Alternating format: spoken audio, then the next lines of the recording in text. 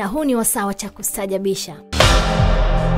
Huko Japani kuna kampuni moja ya mavazi inaitwa Lofty. Chakustajabisha, kampuni hiyo huwatumia wanyama wakali wa porini kama wanamitindo wao. Kampuni hiyo hutumia simba, chui na dubu kuziremba nguo zao kwa kuweka michaniko.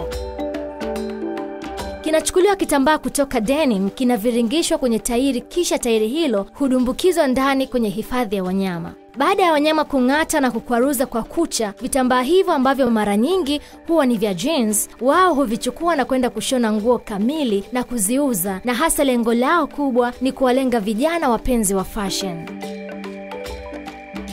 Nguo hizo huuzwa bei ghali sana, na kwenye nguo hizo brand yao wameandika designed by dangerous animals, zimetengenezwa na wanyama wakali. Na nguo hizo pia huuzwa $957.55 kwa kila suruali, yaani jeans moja. Na sehemu ya faida inayopatikana hutumika kuboresha mazingira wanapoishi wanyama hao, inayofahamika kama Yagiyama Zoological Park.